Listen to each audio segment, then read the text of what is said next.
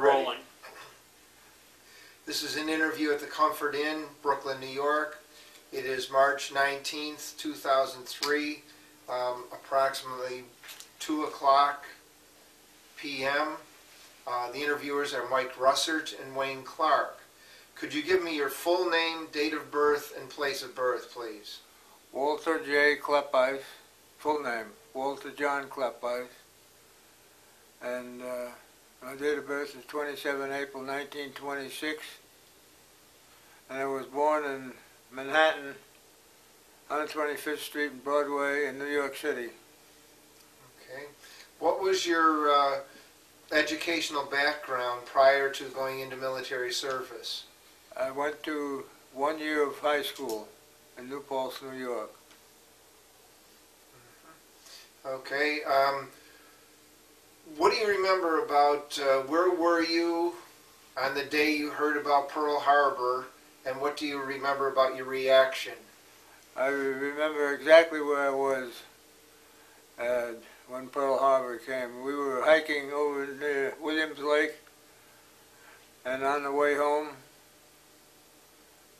that Sunday evening, we passed the tavern, and a man came out, drunk as could be, and said, "I hate to tell you young boys this, but the Japanese have attacked Pearl Harbor and destroyed many of the ships there."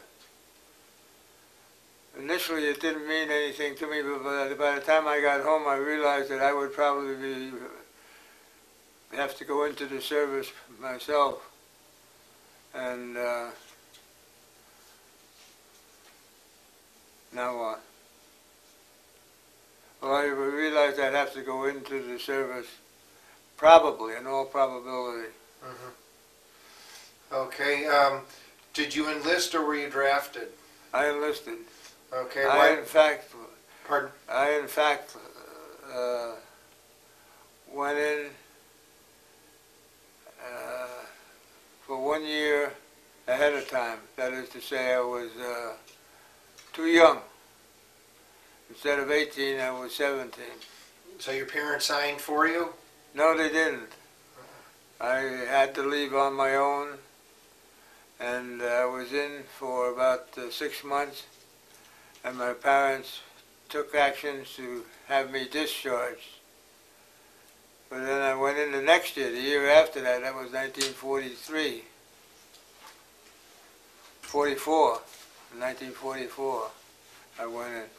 And again, they didn't want me to go in that second time, but I went in by myself. I wanted to go into the service. Mm-hmm. Okay. Why did you pick the Army? Because I knew about they had the paratroopers, and I wanted to be a paratrooper, and you had to be in the Army to be a paratrooper. Mm-hmm. Okay. Where did you go for your basic training? First time I went down at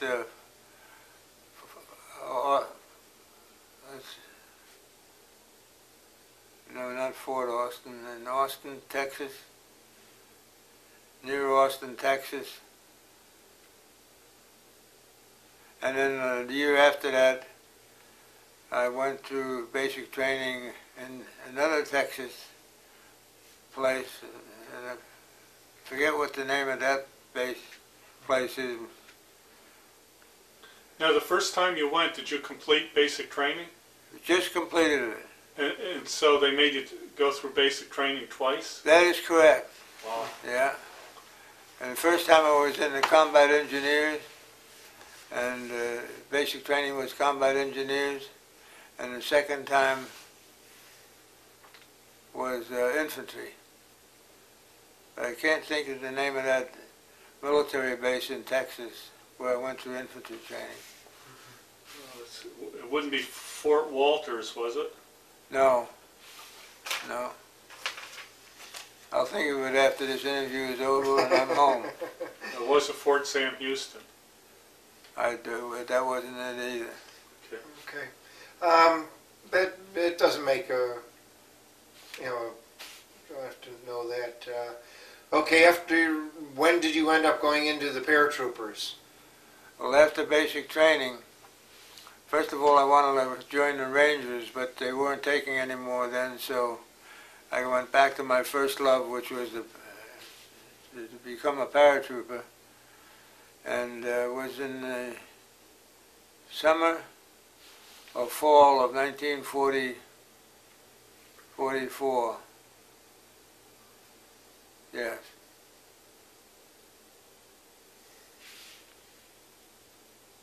I went to the Airborne in Fort Benning, Georgia, a 4 weeks, very intensified course. Did you jump from planes or just from the tower? Oh, we jumped from the towers to begin with. Mm-hmm. That was the towers were the third week. Yes, third week was towers. As a matter of fact, one of the towers come from Coney Island right out there. Yeah. That's where they got that tower. They dismantled it and took it down to Fort Benning and then re-erected it down there. Mm-hmm. And then the airplane jumping was the last week. With five jumps, and you were a paratrooper. Mm-hmm. Everything went well with me, and it was just what I wanted. What kind of plane did you jump from? DC-3, civilian name, C-47, military name. And what unit were you assigned to? I was shipped overseas after basic training and after vacation or leave of a couple of weeks. And I went overseas with the Queen Mary troop ship, converted to a troop ship, and landed in Glasgow, Scotland. And we moved, took a train from Glasgow, Scotland, down to northern Channel, Southampton, England. Mm-hmm.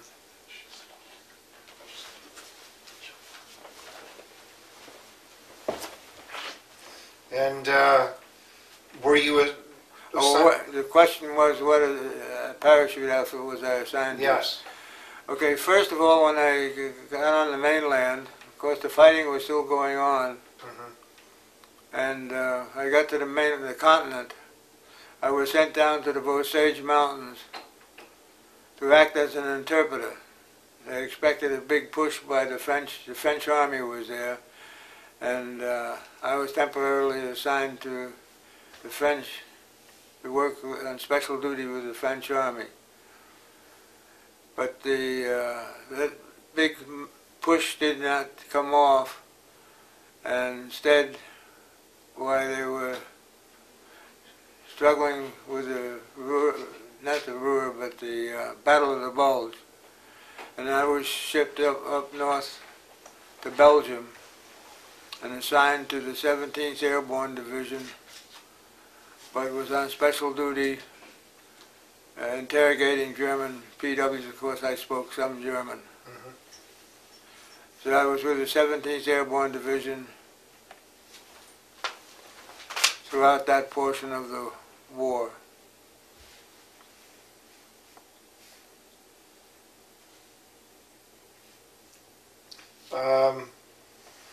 We made one jump across the Rhine River.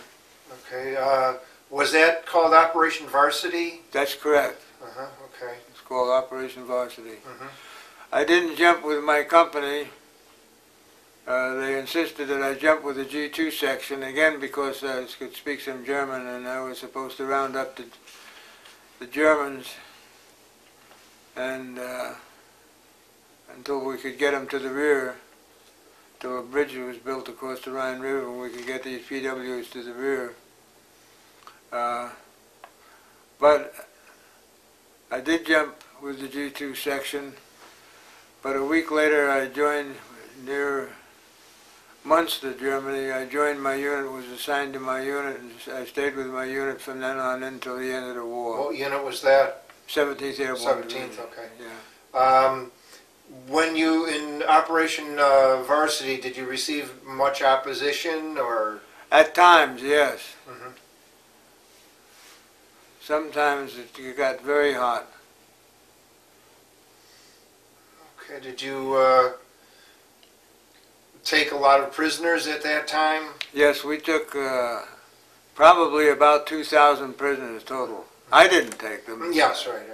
Our division took them. Mm-hmm. And I helped in the processing. Initially, I helped in the processing of these PWs. Mm-hmm. So your job was as an interpreter in interrogation? In the first part of, Mm-hmm. of the Operation Varsity, that is correct. Okay. When you then went to your unit, the 17th, you just served on the front lines, or? I was a rifleman to begin with, of course, but then I was assigned to the first squad, the first platoon of the E Company of the 513th Parachute Infantry Regiment. Now,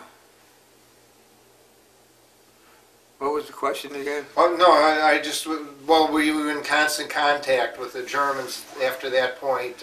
Oh, yeah. Constant combat? Well, yes and no. You didn't have combat every day, Mm-hmm. but yes, I was assigned to the unit. I stayed with the unit after that, and well, we just got a lot of prisoners. I think that's the question. Mm-hmm. One interesting group of prisoners we took, there were about 200 of them. We were advancing through Munster, Germany, and we started to receive a lot of shelling. And I was with the company commander then, and the company commander told all of us to follow him, and he went into this cathedral to escape the shelling. And when we were in the cathedral, a young German priest came over, a minister came over, and wanted to know if anybody spoke German. So I said, I speak some German. And he said,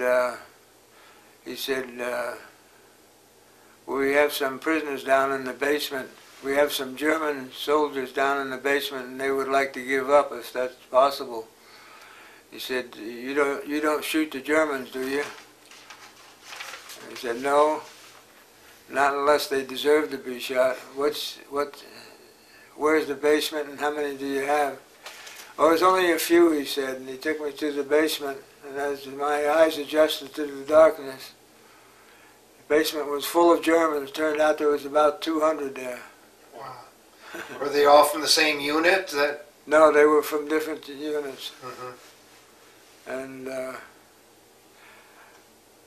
I started off as with the company as a rifleman, but then the squad leader gave me the machine gun, an A6 machine gun, and then until the end of the war I carried that A6 machine gun. I was a machine gunner. So what was your rank at that point? Private. Wasn't even private first class. It was just a private. I didn't make private first class until we shipped to the United States. I made PFC, private first class. Now, when you marched those 200 prisoners To the back to camp, did your group receive any sort of citation for that or anything? No, they didn't, but they should have. Mm-hmm. I think that we were probably, our company probably captured, because of those 200 prisoners, we probably captured more prisoners than any other company in the division. Mm-hmm. I'm guessing at that, though. Okay, after that, were you in occupied Germany, or? Yes, we went down to the Ruhr pocket. The British relieved us up near the Munster area, and we went down to the Ruhr pocket. That's Essen, Bochum area, the industrial area of Germany. And didn't take long to finish up the pocket, capturing or kill all the Germans there. And then after that, what did we do? After that, I was assigned to the 13th Airborne Division at about that point, just before we came back to the States. And I was picked out as one of the persons to go to the Japanese theater of operation. 13th Airborne Division was going to go to Japan to finish up the war there. And I was assigned to that division, meaning I didn't have as many points as a lot of people did. They went on a point system. But also I would have gone there in any case because I would have volunteered for it until the war. I wanted to stick with this war until the very end. So I did go to the 13th Airborne Division, 517th Parachute Infantry Regiment. And there I was assigned as an assistant squad leader. And by the time we got back to Fort Assembly Point was Fort Benning, Georgia, no, Fort Bragg. And I was assigned to go, I was assistant squad leader, that's what it was. And then I went to non-commissioned officer school and became a sergeant. That was, of course, when we were in the middle of the Atlantic coming back, the war in Japan ended. Japan gave up, so we didn't have to go to Japan. What were your feelings when you heard about the death of President Roosevelt? We were all very sad to hear about that. And incidentally, I was back at, I had been in a temporary assignment on the PW, not a PW, but a slave labor camp. And we were trying to keep the peace in the slave labor camps. And because I could speak some German, why again they assigned me to that job.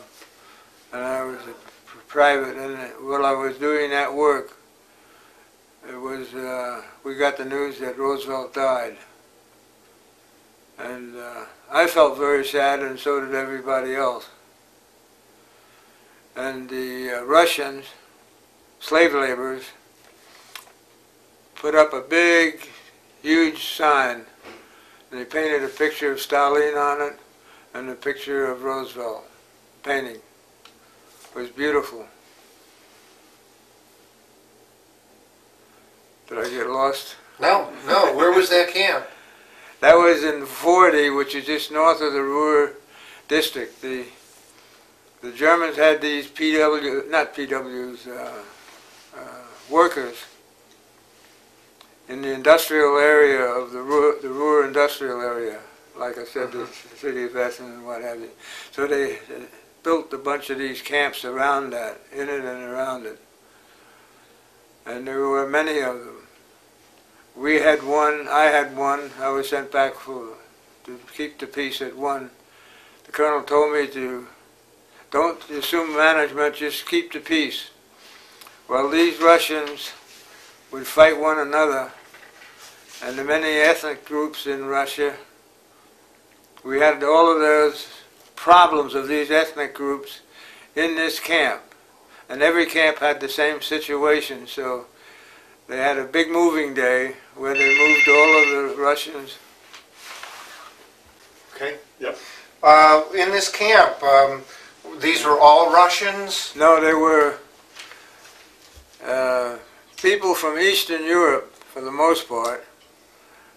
Previously, there had been Frenchmen. There are a lot of French and Dutch, Belgium. And the Russian camp. Come in. Inga, Thank you very much. Thank you, yeah. May I come in? come on Yeah, in. just have a seat. Yeah. Oh, We did it. Let's see, who's Is it off? Okay, so by the the time camp? by the time you were in the camp, then it was mostly Russians left, though? No. Well, it was overall, most of those people who were working there were Poles and Russians. Mm-hmm. But we had many other nationalities, the Hungarians and what have you. Now these people we couldn't keep the peace. Every morning we'd have a meeting that would last 3 or 4 hours.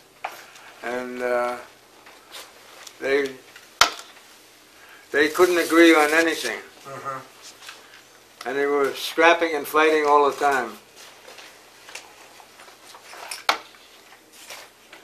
So they decided to shift these people, put all of the Russians in our camp. Now I had all of the Russians. And the Italians in another camp. Well, they were releasing Italians at that point. The French were being released too. The war was over for them. Labor camps weren't. They didn't have any use for them anymore. And they were, majority of them were forced to do that work.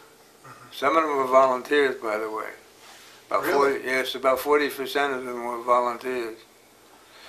Any case, going back to whether I had most of the Russians, when they made all of these shiftings, and I had the Russians in my camp, but they were the ethnic groups, Russians were fighting one another. The white Russians didn't like were fighting with the Ukrainians, and the Ukrainians were fighting with the other ethnic groups. It just went on and on and on. Now, how did you communicate to them? Well, most of them spoke some German, and then I spoke German and was able to get along. Okay. We made one another understood one another. I did have in this camp a Ukrainian girl who spoke very good German, and she did a lot of the interpreting when we needed an interpreter. Now, this camp had both men and women in it? Yes, families. Oh, families. Yeah. There wasn't a concentration camp. Yes, I realized that. Yeah. There were families there. They had the children and the wives and everything. Not everybody, but we did have them. Now, how well fed were those that were interned in the camp? They were had been very poorly fed, but the UNRWA was already there and started to feed them, supply food for them. Okay. All right. Now, I know we just jumped backward. You went back to the United States and went to NCO school. Yeah. What was your reaction? Well, obviously it must have been on your way back or before that. What was your reaction to the dropping the atomic bombs on Japan? That happened when we were in the middle of the Atlantic Ocean. The war ended due to that. Yes. And since we were all scheduled for Japan after a vacation at home leave, we were very happy that the bomb dropped and that Japan was knocked out of the war. We were sorry that so many people had to be killed, but we weren't too sorry about it. Okay. After you went to the NCO school, then where were you stationed? Still at Fort Bragg, but there was a decision made by the Department of the Army to test airborne operations in the Arctic conditions and under extreme cold conditions, and it would be in Alaska. This testing would go on in Alaska, outside of Fairbanks, Alaska. And I volunteered for that. They were looking for volunteers. I volunteered for that. At that time I was platoon sergeant.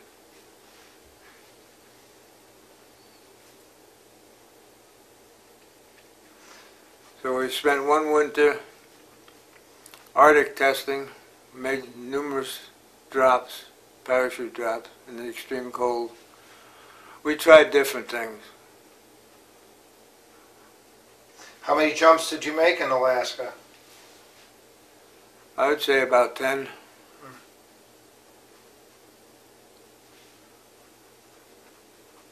It didn't all consist of just jumping. It consisted of going cross country, building bridges across the Tanana River up there, ice bridges, and also all sorts of different types of clothing. Now you say ice bridge. What's an ice bridge? You build two berms, two walls, and then you get the water from the river into the center of that road. The two walls form the side of the road. I see. The berms. Mm-hmm. And the berms you make about 3 feet high, 4 feet high, something like that. And that strengthens the ice so that you can run vehicles over it or march over it or what have you. That's an ice bridge. So after you did these experiments with equipment and so on in Alaska, were you assigned? Well, after I was through that, I went back to my old unit, which was now the 82nd had come back from Europe, and we amalgamated. Our division was amalgamated with the 82nd Airborne Division, so I was actually a member of the 82nd Airborne Division. When I returned from Alaska, then I talked with the company commander. The company commander talked with me and convinced me I should go to officer school. So I took the examinations and applied for officer school and was accepted. Went out to Fort Riley, Kansas. It was called the Ground General School. 6 months course. If you were an NCO in World War II, you would be able to go to that school if you passed the examinations and what have you, which is what I did. And after that, I was assigned to Japan. Went to Japan and was assigned to an airborne school as an assistant instructor, but also as a assistant post engineer.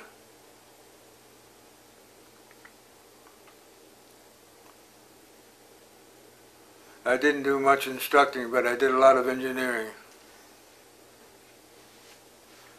which was quite a challenge because I was a labor officer along with that job. That it consisted of being a labor officer, and I had more than 2,000 Japanese that I was responsible for as a manager.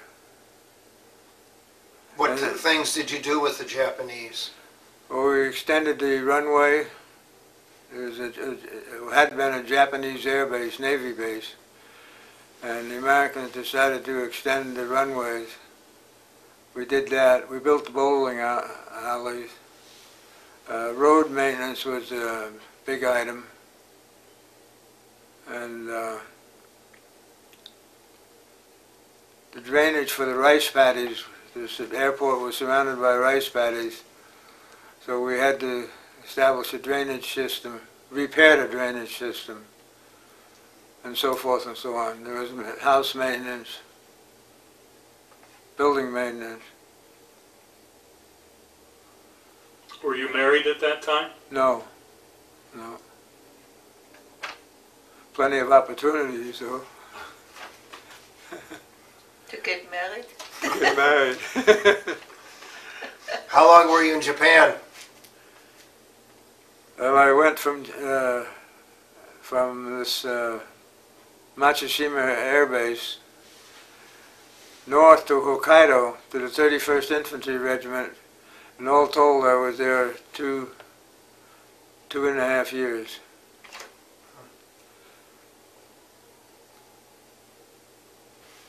And then I left the service. Okay, what year was that?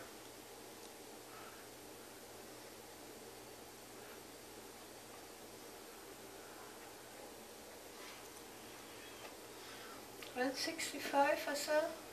I'm looking here, 49. Oh, okay. Yeah, the first time.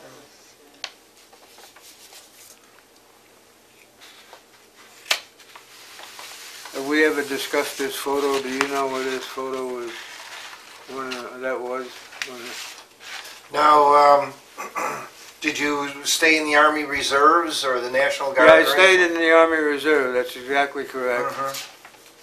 And in the meantime, I've been promoted to first lieutenant. But I stayed in the reserves, and I applied for and went to the Spartan School of Aeronautics. I love to fly, and I decided to rather than make the Army a career as such, I'd stay in the reserves, but I would learn to fly commercially, twin engine and what have you.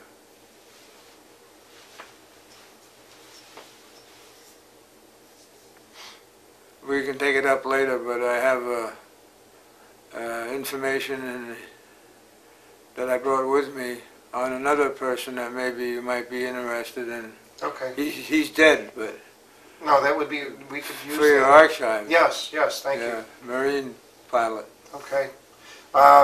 So you weren't in the reserve, you weren't on inactive duty for a while, Yeah, for several years in the Korean War started. Okay, so you were called up for Korea? You got it, didn't you? What years were you in Korea? 51, 53. And when you went back in, did you go back in Airborne or? Yes, I went with the 187 Airborne Regimental Combat Team. Varsity, okay. They were in Japan at the time. Well, they were in the Korean War. And they had pulled back and went into reserve. And I joined them when they were in the reserve position. They weren't in the peninsula of Korea. They were back in Japan. I made no parachute jumps with the 187. You didn't, okay. No, I got there after they jumped. So when did you end up in Korea itself? In 52, I think it was. Could you describe your experiences then in Korea? Well, that'd take a long time with all of my hesitations. But I was assigned as a forward observer. I'd been commissioned in the infantry, but they had surplus of infantry officers in the 187. They were short of artillery officers. And in the ground general school, we had a lot of artillery training. So when they asked me whether I'd like to go to the artillery of the 187, I said sure. And I was a forward observer most of the time, and sometimes I was liaison officer with some of the foreign armies that were there, like the British, the Turks, the French, and the Koreans. I worked with all of them as a forward observer, in addition to my regular duties with the 674 Field Artillery Battalion, the 187 Airborne Regimental Combat Team. And stories, I can tell a lot of stories. read one about pink pajamas. Yeah, I got a couple of those kind of stories. The story is I went assigned to the Korean outfit as a forward observer, and I had to go back to a meeting, and the Korean colonel wanted to move his headquarters closer to the front lines, and the American advisor didn't want him to do that. But they got into a big argument, and finally the Koreans said, well, I'm going to do it. And the American colonel jumped up, and I couldn't believe it. He had pink pajamas on. He was very non-military, to say the least. And I had a hard time to keep from laughing. I would too. But there's so many. Probably the most important thing that happened to me during the Korean War was a patrol that we had out in front of us, an American patrol that got surrounded early in the morning. And I was on an operation post, OP, overlooking that valley where they were. And the Koreans were trying to surround them and capture them. And my FO sergeant and I, of course, called in the artillery, and we were able to prevent them from being overrun. We were very successful at it. We were firing 3 or 4 batteries of artillery and 4.2 mortars all at the same time, and keeping track of all of this. For some reason, our minds were functioning beautiful that morning. So we were shooting and killing the Koreans or Chinese, I don't know what they were at this time. One right after the other one. Every time we fired a volley, why, it seemed like it landed right on a bunch of them. We couldn't miss that day. That particular person, a particular person that was with that patrol, Corporal Hammond, made radio contact with me and told me where to shoot this for a period of time. This didn't go on all the time, but for a period of time, he told me where to move my artillery concentrations to get the most number of enemy soldiers. And every time it seems like we fired for effect, why, we were right on target. We didn't miss that whole day that I was shooting, and we didn't miss it. The other happened during the same time. Incidentally, at this point, Colonel was a colonel at the time, Westmoreland. He became Chief of Staff later on in years. But he was helping me locate these enemy targets. And also, the Chinese made a movement of there was about a battalion of them from one side of the valley to the other side in front of me. And we fired 4.2 mortars, smoke rounds at them. And 2 South African Air Force fighter planes with some bombs hooked under it, saw the smoke and they flew their airplanes right over the smoke and dropped their bombs. We hadn't called for any air support. Mm-hmm. It turned out that they missed the smoke which they were supposed to drop their bombs on, which was up the valley, the Iron Triangle Valley. They dropped them on our 4.2 mortar. And the battalion of Chinese just turned around and panicked, ran back to their foxholes in the side, their tunnels, on the side of the mountain. But only one person was killed in that whole operation of ours. There were hundreds of the enemy were killed. But of our people, only one person was killed, and that was Corporal Hammond, and he got the Medal of Honor for adjusting that artillery fire so close to him that he was killed by it. Did you ever receive any citation for that action? That was the Bronze Star with the V device.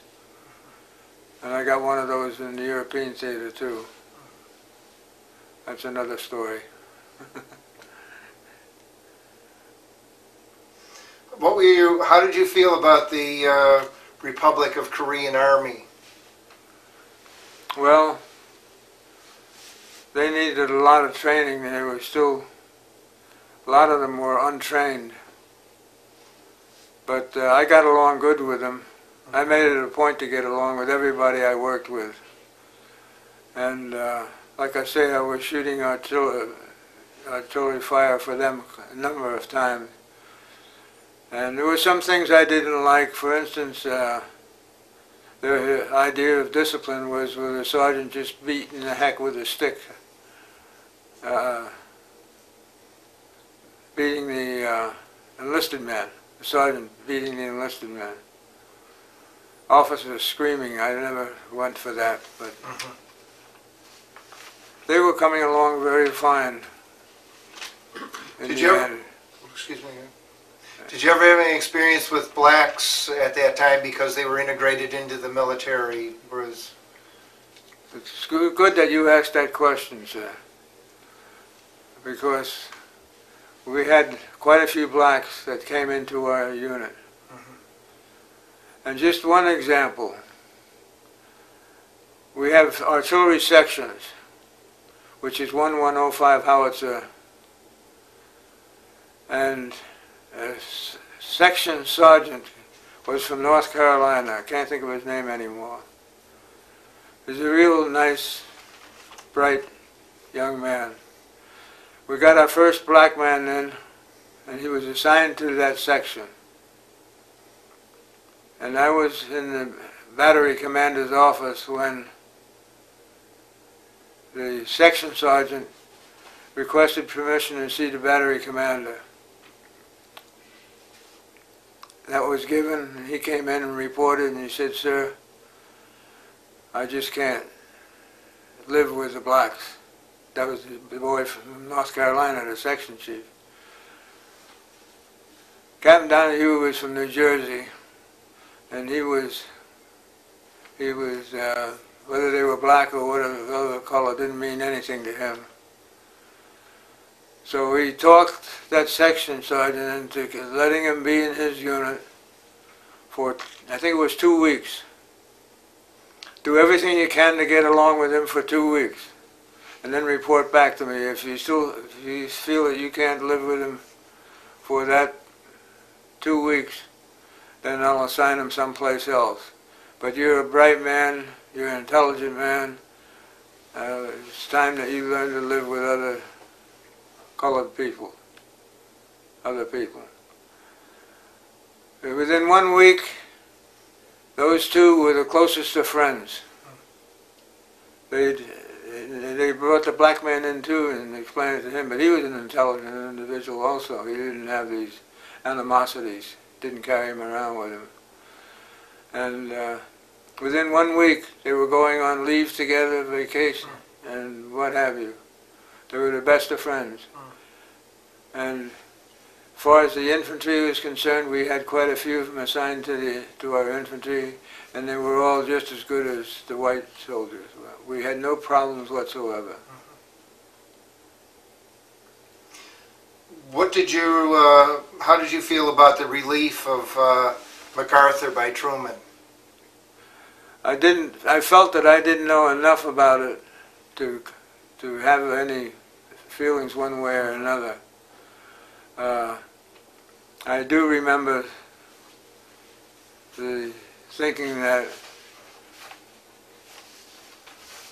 the president is the boss, and the final word comes from the president, just as we have now the president making a decision which we don't all agree with on war with Iraq. So you left Korea in 53, 53, that's and it. did you stayed in the reserves after that? No, I stayed in the Army after that. Oh, you stayed in the I decided that I had been in it long enough, I should continue. In the meantime, I had applied, after the Korean War, I had applied for the Air Force. Of course, my first love was still flying. But I was turned down because of my eyes. So I didn't go into the Air Force. And I decided to stay in the Army at least 20 years. When did you retire? In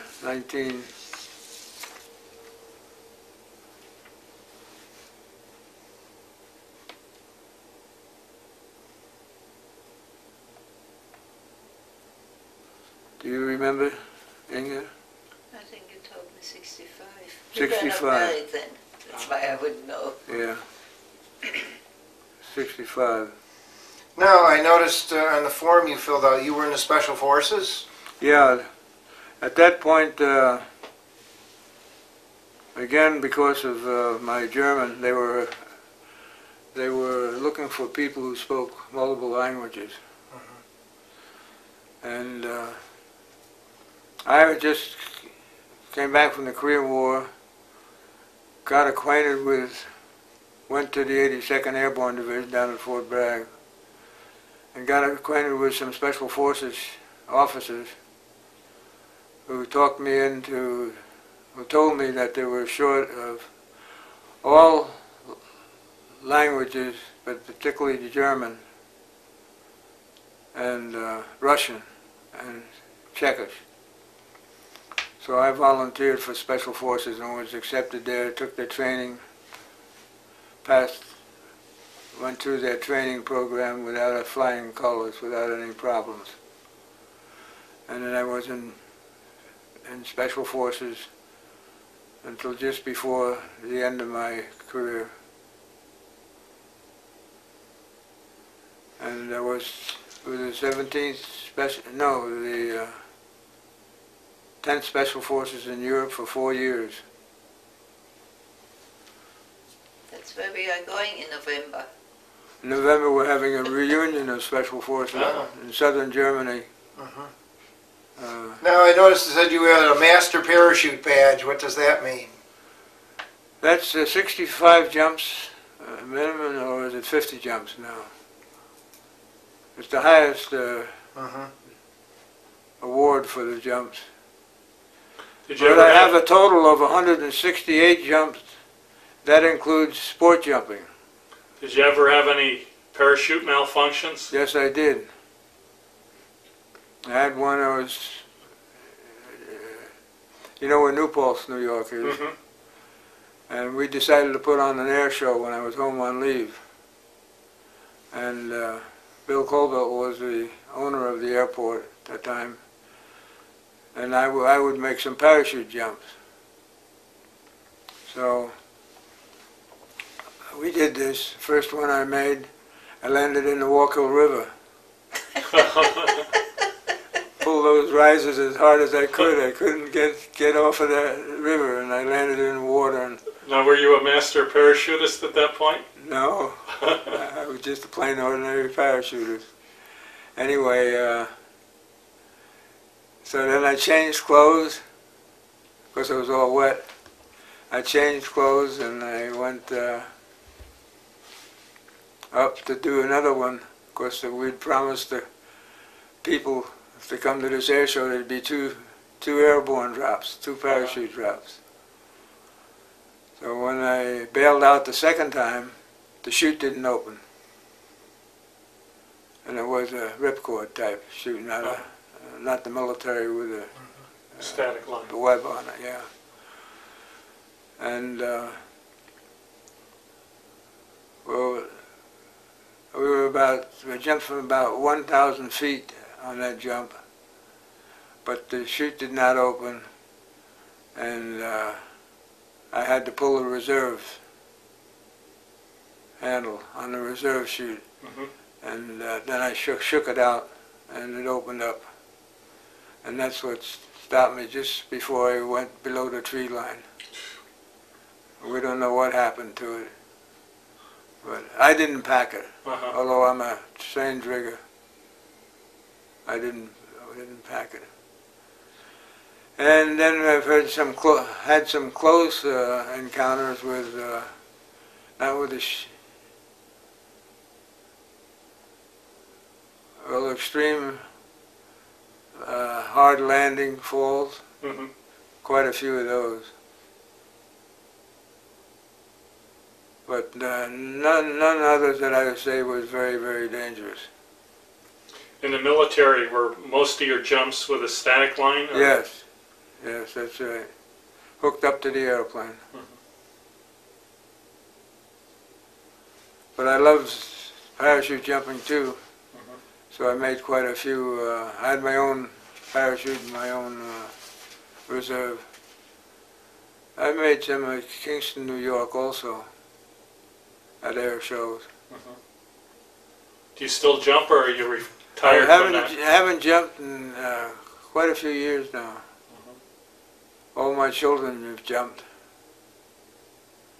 And I would still do it, except now I got Parkinson's disease. And I don't coordinate as good as I used to. When you retired, what was your rank? Major. I guess we should squeeze in here that in addition to having a German team, I had a Czechish team, Bohemian Special Forces team. All my people were from Czechoslovakia. And then I had a German team for a while. And then I was sent back to Fort Bragg as a Special Forces instructor. So I spent a couple of years doing that. And then an opening came for a so-called hardship tour, Special Forces type, and that was in Pakistan. Since I was interested in learning more about the Muslim religion, why I volunteered for Pakistan and was accepted. I spent 2 years. What years were those? Oh boy.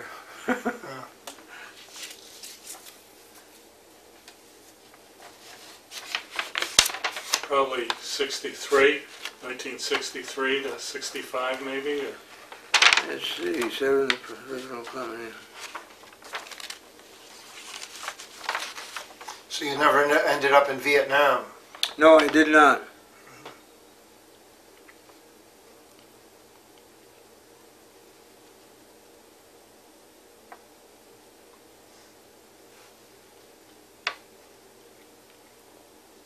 Let's see, what were we looking for When you were in Pakistan, you said? in Pakistan, that's right.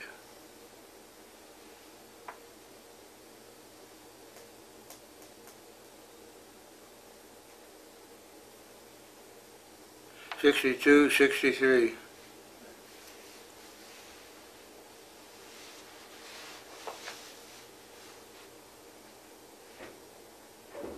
What did you do in Pakistan? I was the advisor to the Pakistan Army.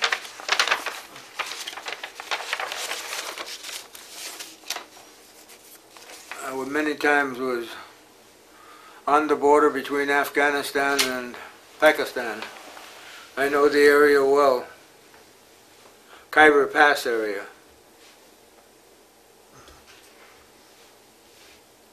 And East Pakistan duties included one trip with my Pakistani colleagues to East Pakistan, which is Bangladesh now, and many others, side trips, for instance to India, Calcutta, Delhi, etc. I became quite well grounded in the area. I enjoyed my work very well working with the Pakistanis. Did you do any jumps with them? Did you train them in jumping, or? I did not. The type of work I was doing did not include jumping. Was it like border patrol and so on, or? No, we didn't do that. You might say we were, the closest I could come to it would be commando type of work. And infiltration and exfiltration, and other than jumping.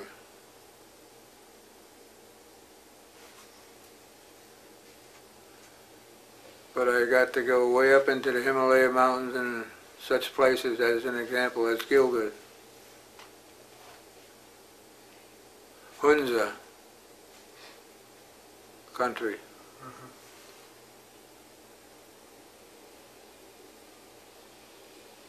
Did you have some pictures you were going to show us that I could zoom in on with the camera? Well, there's that one just like this. Okay. I got something I'll give you here. Okay. This is George Duffy, Marine Corps Reserve pilot. He was killed right out here near Coney Island on a golf course. And maybe you have information. I don't think so. Well, we'll add that to our collection. Now, how about telling us about that photograph there? Well, it's just a... You want to Yep, focus just hold on it like that and I'll zoom in on it. That's perfect right there.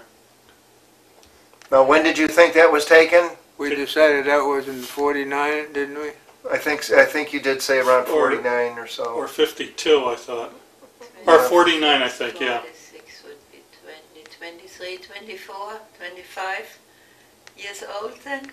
I don't know how old I was. And that bottom picture is you getting the Bronze Star? Yes, and that was for that that action where we were so successful with our artillery fire. Okay, got him.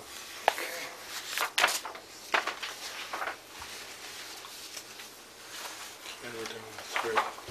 Okay. Now, you said you're going to go to, do you go to reunions, or have you been to reunions? Quite a few of them. You have. Have you stayed in contact with anyone that you were in service with? Yes, I was going to mention his name. Ed Haynes, up in Yonkers, was my platoon sergeant during the Battle of the Bulge period. And after the Battle of the Bulge. And very fine gentleman. In fact, I generally say that because I was so gung-ho, and he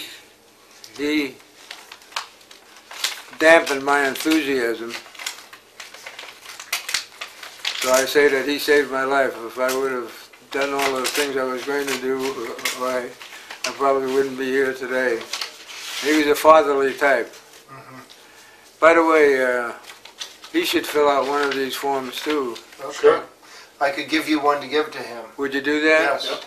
Okay. Just what I was thinking of. All right. Now here's a humorous little article that I wrote. The battery commander's rest gets abruptly disturbed. Did I give you that? No, you didn't. Okay, I'll give it to you. Okay, we're going to stop the video now. We're down to the last couple minutes, Like last what? minute, so Okay. thank you very much for your video.